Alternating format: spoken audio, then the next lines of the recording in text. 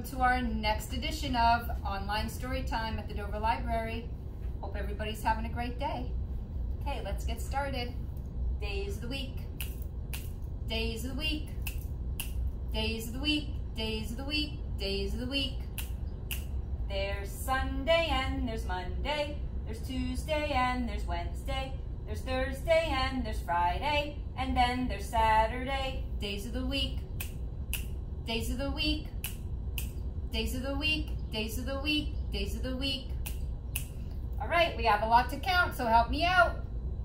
1, 2, 3, 4, 5, 6, 7, 8, 9, 10, 11, 12, 13, 14, 15, 16, 17, 18, 19, 20, 21, 22. All right, let's find out what day it is. Sunday, Monday, Tuesday, Wednesday. Tomorrow is Sunday, Monday, Tuesday, Wednesday, Thursday. I did a little backwards today. And yesterday was Sunday, Monday, Tuesday. All right, let's do the weather. Ready? What's the weather? What's the weather? What's the weather like today? Is it stormy? Is there a rainbow? Is it rainy out today? What's the weather? What's the weather? What's the weather like today? Is it cloudy? Is it sunny? Is it snowy out today? Look out the window where you are and tell me what it is. Right now, I see out my window, it was sunny, but now it's cloudy. It looks like it might start raining, I'm not sure. And it's hot. So right now it's hot and cloudy. All right, so today is Wednesday, July 22nd, 2020. All right, I have some stories. Let me scooch closer. All right, the first one is called The Badger's Perfect Garden by Marsha, Diane, Arnold, illustrated by Ramona, Kaulitzki.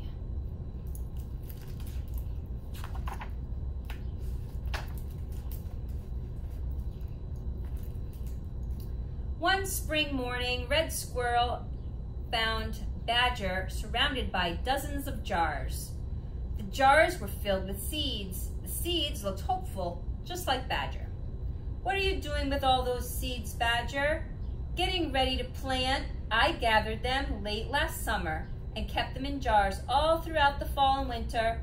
Now I'm going to plant the perfect garden." Red Squirrel looked closer. "They're all different." "Yes, all kinds. Green and brown, flat and round, bumpy and smooth, whirly curly and straight as my whiskers." "Where did you find them?"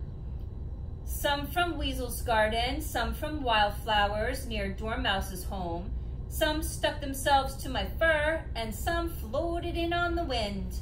"You have so many," said Red Squirrel. "You'll need help planting." Weasel brought his favorite rake. Red Squirrel helped Dormouse gather strength. Badger studied his garden plan. "We have to make sure that the ground is perfectly smooth," said Badger. Everyone weeded and raked. When the earth was as smooth as the forest pond in winter, Badger pushed big sticks into the dirt. Red Squirrel and Dormouse stretched string between the sticks and to make rows. "Be sure the rows are perfectly straight," said Badger. Weasel found a twig to make holes for the seeds. "Bumpy seeds in this row, round ones here, Keep the whirlies together, Badger directed. When the seeds were planted, Badger invited his friends to a celebration. Everyone enjoyed muffins and mulberry juice. Badger imagined that plants would grow in a perfect rows in his perfect garden.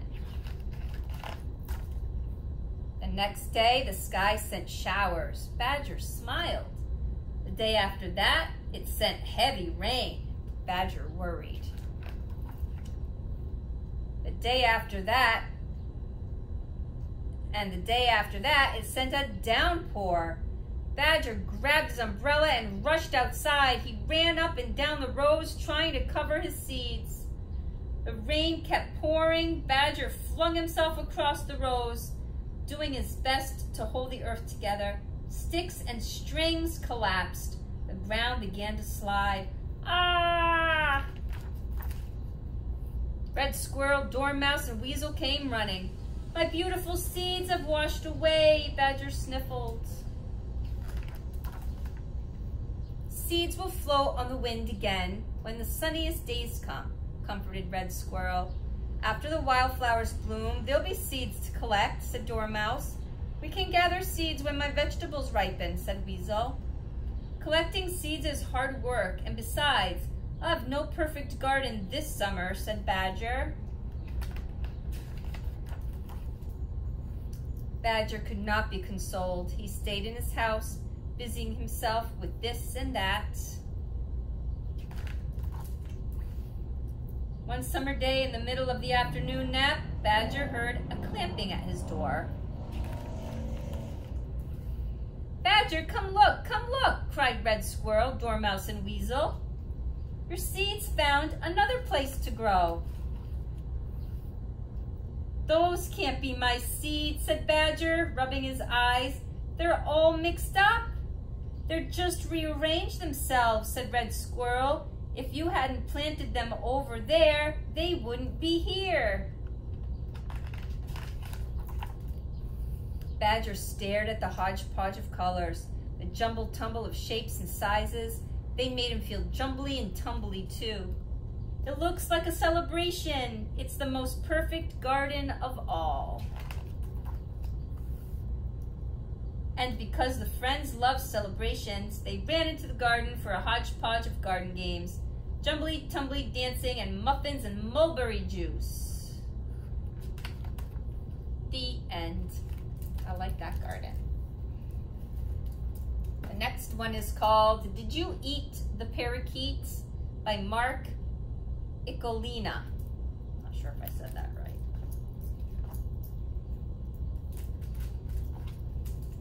Okay, here's the first picture.